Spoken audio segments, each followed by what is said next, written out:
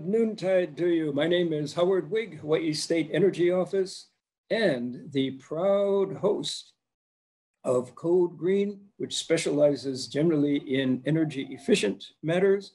Today, we are going to be talking about a really important topic, tiny homes, homes for the houseless. I think we can all agree that if we had to list all of Hawaii's problems, well, the COVID would probably come number one, but then would come houselessness. And it's not just for the houseless, but for very low income people too. Living in paradise is a real struggle. I had the good fortune as a youth to hitchhike through third world countries, and I would stay in villages just with the grass huts and families all in a small space. And something that taught me was how little material goods you really need. These people were actually healthy and happy in really limited spaces and with limited amenities. And that taught me that we Americans don't need 2,500 square feet of housing and all of the material things we had. So what we really need, and we're going to be talking about, is community in addition to housing. Gives me great pleasure to have two really distinguished guests here. Constance Mitchell, who is the CEO of IHS, Institute of Human Services, and turns out the instigator of a lot of this type of housing. And you may remember that one of the COVID centers turned out to be IHS, and I don't know how she did it. Connie solved the problem, got people isolated. How in the world do you do that? I have no idea. So, and then we're going to be joined by James Pu. I memorized your name, James Pakele, yeah? Pakele. Something like that.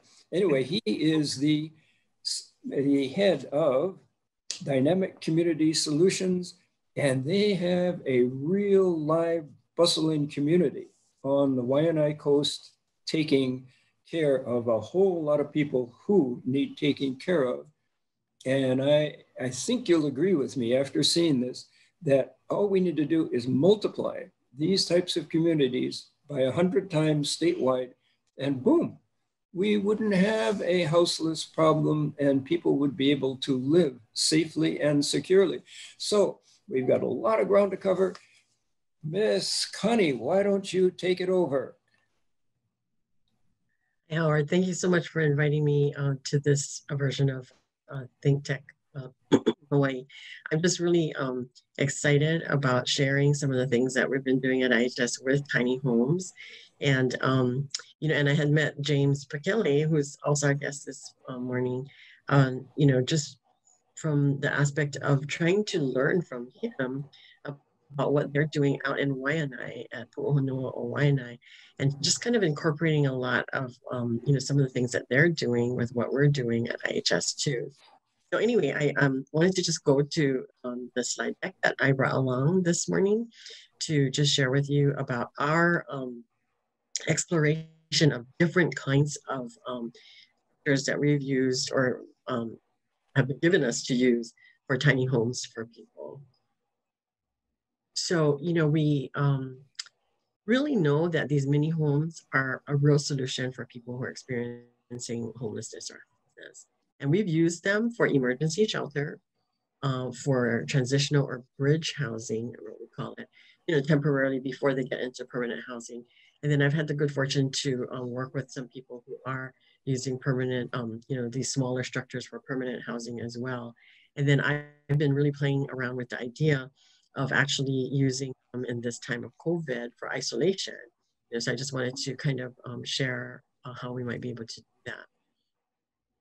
So the first experience that we had was using these containers that were retrofitted by the city to create what is now known as Halemaliola at the Sand Island Housing Navigation Center. Halemaliola means a place of healing. And we really wanted it to be so. And we were given these containers to work with people But, it really was pretty stark at the beginning. And it wasn't until they started doing things together. And we have in there like a central hallway that is not shown exactly over there, but there's a place where people come together to do activities, to eat together. And that was necessary, absolutely necessary, for us to develop a community. So that's the first one, that we use for emergency.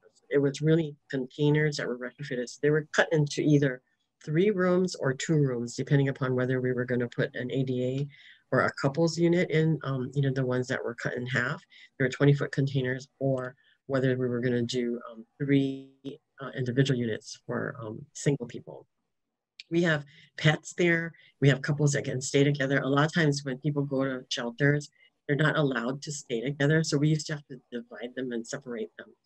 The next one that's emergency housing was actually donated by Prometheus Construction. And so Cliff Tillotson was gracious enough to share these 2 little houses that he had created. And he really was thinking that he wanted to make some kind of housing that was going to be really good for people who were coming in and out of homelessness as well. And so we had that moved to Hale Maliola. So it sits in there, along with the other containers.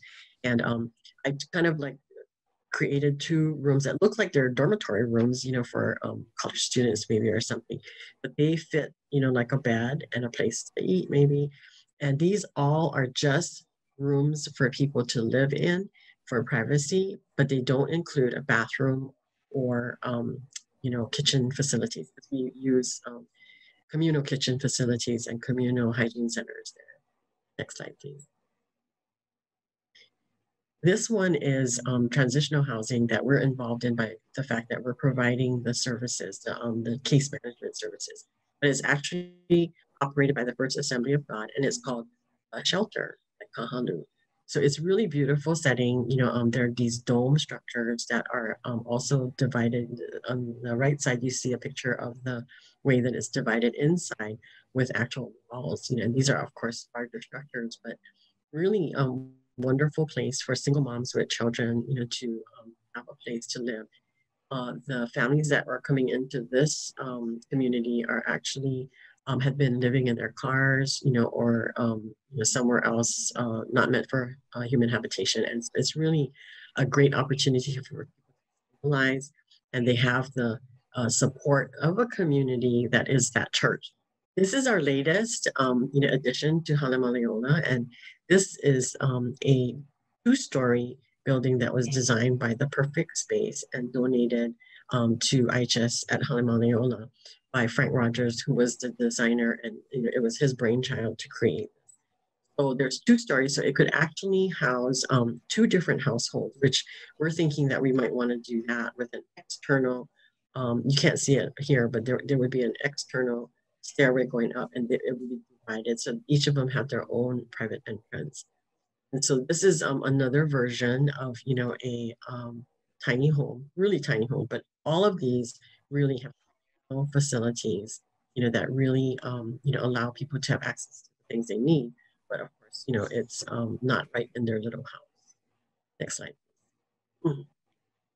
Now this one is, these are, houses that, small houses that were modular in design and construction in Japan, called komatsu houses.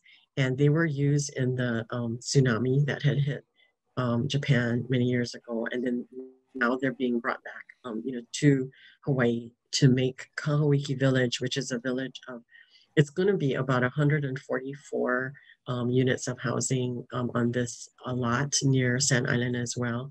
Dwayne Carisu is the one who gathered a team together to develop it, and we are doing the management of activities for the families there and coordinating, a lot of the different other organizations that come in to do services.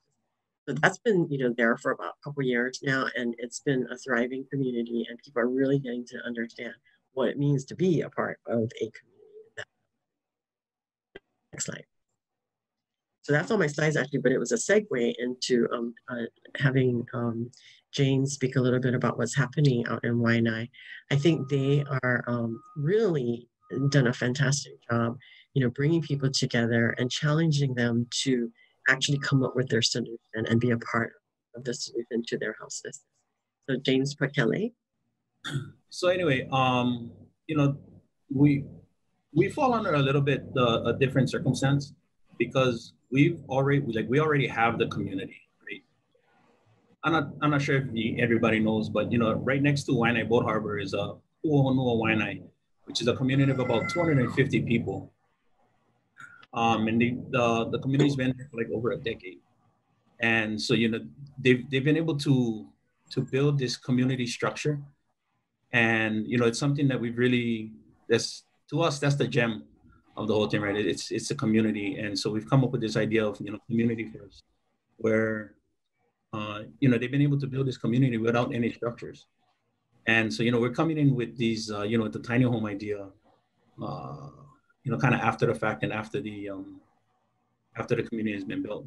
But, you know, that's kind of a benefit to us because we're able to develop with that lived experience and the experience of, you know, this community has been thriving for like over a decade. I don't know if you guys want to go to the slides.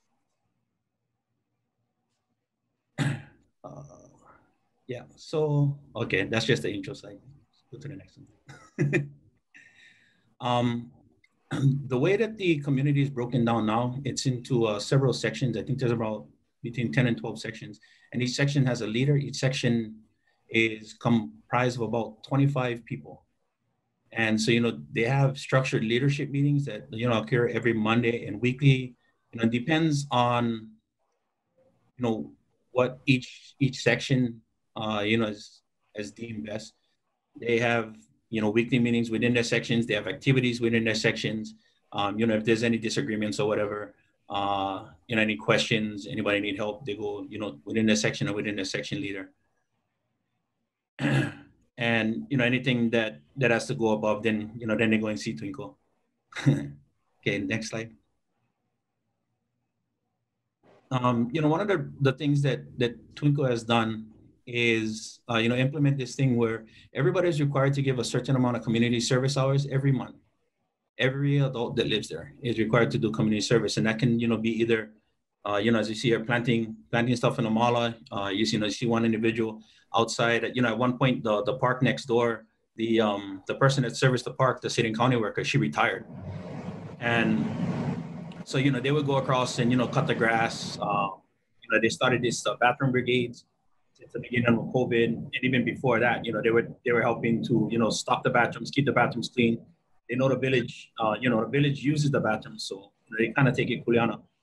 And they have, you know, a donation tent within where they, you know, they bring in donations. People can come in, people in the village and people from, you know, an outside community, because just because they're not, you know, houseless and living, you know, in the village doesn't mean that people aren't struggling. So, you know, they really kind of open that donation area. And so, you know, part of community service is people, you know, kind of staffing and, you know, bringing in the donations, going through them and things like that.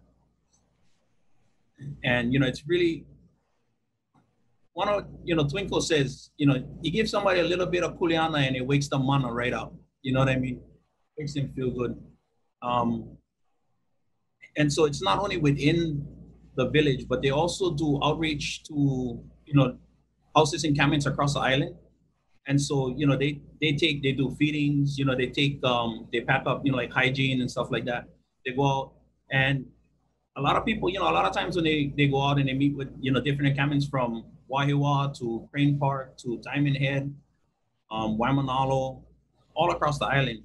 You know, when they go out, you know, they kind of meet people, and the people are kind of surprised. You know, they ask, like, you know, what church you guys from, what organization? They're like, no, we houses just like you guys, you know, but we've been so blessed that, you know, they want to share the blessing with others. And so, you know, that community building really extends beyond, you know, their village. And, you know, it's really been a catalyst for, you know, folks in Kaka'ako and Waimanalo to, you know, kind of realize and go, wow, you know, these guys they are where we are, and they've done all of these things. And it's really been, you know, real motivation to, you know, have them step up and, you know, try to get to, you know, to the next level on themselves. Kind of plays through this. Okay, this is the rendering. So, you know, in 2018, the state started talking about sweeping the village, and there was this whole big, you know, hoo-ha, hoorah. We ended up meeting with the governor, and we asked, you know, we said, hey, just give us time to keep our community together. right? We understand, we understand we're on state land, but we value our community, and this community has been together for over 10 years. We'll move on our own, just give us the time to organize that. And so, I'm grateful. He agreed to give us the time, and since then, we've raised about $1.5 million and purchased a 20-acre property of land up in Waianae Valley. And so we're currently, in the process of preparing that land to relocate 250 people, as much of them as they want to come up to this new property. And in this slide, we kind of see, it's some of the benefits, and I think Connie kind of touched on some of those. Communal bathrooms, communal kitchens. If you ever try to build a house, you understand that all the money goes into bathrooms and kitchens, and so anytime you have to deal with a lot of people, you kind of go to this communal thing, and it's not something that's new, right? We did it in Job Corps, they do it in the military, they do it in the prisons, they do it in college dorms, but they've also done it. Hawaiians historically have lived that way for centuries. So we kind of look back and say, oh, how did these guys do it? And and that's kind of what it is. So what that does is it really brings down the cost of development. Having that community there really brings down the cost of operations. There was this one in Kona, I think, and one of their biggest costs were running security. We don't have that cost. Our people run their own security. We don't have a cost for groundskeepers. Our people run their, it's the village residents that have that, community service time that actually, take care of the landscaping, groundskeeping, and, kind of anything else that we need. So it keeps the development costs down, and it keeps the operations costs down. And just, reiterating the idea of, community first, where, these guys have been able to build a community even without structures. And so, at the end of the day, structures will be nice because, if you're staying out there in tents, people that don't, that don't live that way don't understand. But, it's things like when it rains, a lot of times you have kids and, people that work and they have to stay up all night and push out the pockets of water. And if they don't do that, then the water builds up and collapses and gets everything they own wet. So, it's things like that that make, these solid structures really a benefit to the community. And we're trying to get away from, from having to deal with that type of thing. Winds come through, they wreck the tents, everybody has, you have to buy it all over again and stuff like that. So, but, the focus here is on the community and the value of the community, both, as an individual person and, as keeping costs down too. Hope I blazed through that fast enough. Okay. That's it, James? Yeah. Yeah. Okay, thank you. Thank you so much. What you're reminding me of is there was a famous psychologist, James Maslow, and he structured a hierarchy of needs. And at the very bottom was the need for shelter. And I think you're kind of turning this around and you're saying before you need shelter, you need a sense of community, because a lot of these people are coming from very insecure, very unstable environments. And you're providing stability, a sense of community and security. First, you take care of that, and then you take care of the housing. That's a very remarkable concept, but I think it makes total sense to me. And, having that community has actually been a benefit. A lot of times when people, develop projects like this, they don't have the input of, the community. They don't know how people are going to use it. So, we're able to tap that resource and, see how they've been living and how they're going to use it and, actually design and develop, for that, I think what I love about what James is saying is that the values that the community, the experience of community creates is actually what creates a healthy community, period, and the possibility of people really living together well. Because, if you don't have this mutual commitment, because I think our communities, some of the ways that people in the United States grows up, you're always thinking about what you want, as an individual. So there's a real strong individualism that, basically creates this need for your own or that, or like you were talking about, Howard, extra space for your house, when actually, there's so many things that can be shared. If people, like if you look in all of our garages, and how we have all these tools, it's like usually you can share those things, with your neighbors. And I think when we can discover that kind of sharing and mutualism, I think that we're better for it. And I think that's a big part of what Aloha is anyway, and I think we're trying to reclaim that these days, in Hawaii also. And, that brings up another takeaway that I'm getting from this.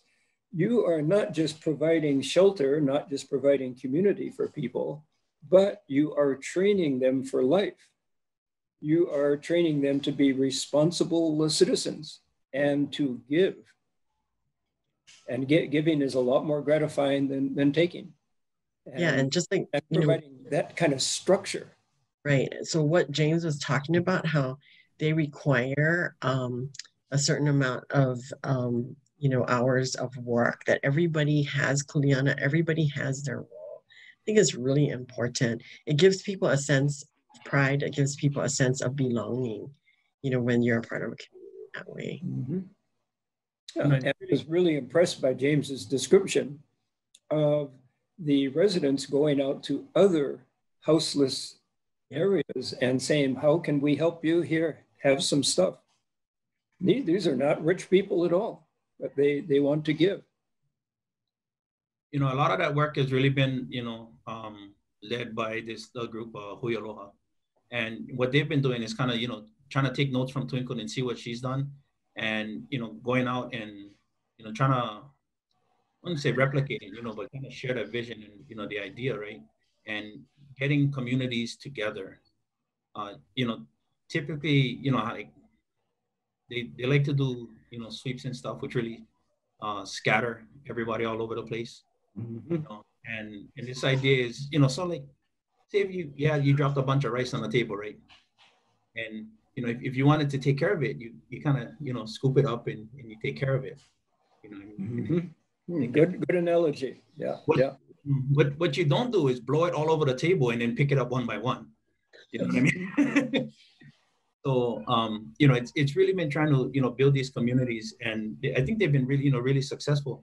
Some of the folks from, Kaka'ako have ended up at Halemoleola, super grateful that, Connie really bent over backwards, trying to make that happen. And, even, folks in Waimanalo, they're working with, people at Green Park, you can take care of your area,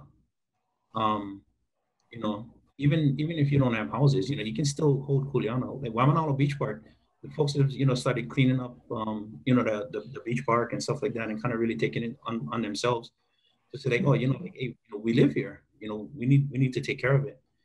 And then also, just sharing that, look at where this houses community has gone.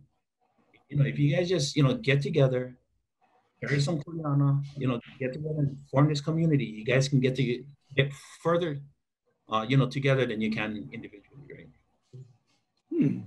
And, I think the latest statistic I saw with regard to houseless was an estimate, I believe this is statewide, of around 4,000 individuals. And you're talking about housing 150 people here, 250 people there. You're taking a big bite out of that existing community. So the end is in sight. We build several more of these shelters and people are no longer needing to be homeless. But remember, Howard, those numbers are not static, and there are people that are really threatened with homelessness because of the way that our economy is right now, but even before COVID, people are really struggling. They don't make enough money, to be able to pay for the traditional kinds of housing that is available. I think, I love that you, as part of the building council, has really tried to have us start talking more about these tiny homes, really see the value, of these as alternative ways of living together. And James, is doing it. I feel like they're really rocking it out there in Hawaii. Yeah. So I think we can definitely help each other. As James was saying, Hui Aloha, I worked a lot with them out there. Have also worked with us at Halemaliola. I think we're all learning from each other, which is really, the way it's supposed to be, I think. Beautiful. We've only got about a minute left, and something I really want to point out is that this program is being recorded, and Haley, our logistics person, will be archiving this so that this is accessible. And are both of your people's email address or phone numbers on the slides? No, I don't believe so, but you can put it out there. So if anybody, wants to reach me, they can reach me at Connie M at ihshawaii.org, and James. Yeah, we have our website on the slides is the www.alohaliveshere.org, and that's really our fundraising website. But it's also got the contact. I think there's a contact form on there as well. So if people want to get in touch with us or whatever, they can fill it out there. Or I'm James Pakele at dcshawaii.org. So can you repeat that more slowly, James? James Pakele at dcshawaii.org. Yeah. Okay. And you would like to be contacted. I'm sure there's many people who are incredibly impressed with your work here. And see, this gives us a real ray of hope. So I believe our time is up, and I want to thank James and Connie so much, and thank you for the wonderful, wonderful work you're doing. And keep it up, and I hope this program results in more support for you. So with that cheery note, that very, very cheery and hopeful note, I say goodbye for ThinkTech Hawaii, Howard Wiig. See you soon. And again, thank you so much, Connie and James. Hello.